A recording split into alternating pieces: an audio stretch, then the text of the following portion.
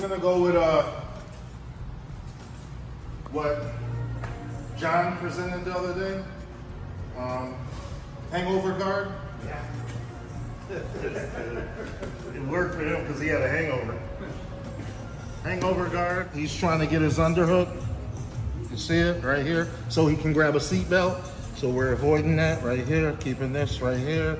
He's trying to force it. If his hand starts sliding in, we go down, which makes him come over the top. Then we're coming here, backing up into him, rolling over, hopping up like so. When I come up like this, it forces him to start coming around with his body. Instantly, I'm going down and going with a wrist lock. Forcing the wrist lock. So once again, just like so, resisting. He comes around, I'm coming, shrimping in, coming around, hopping up, coming like so.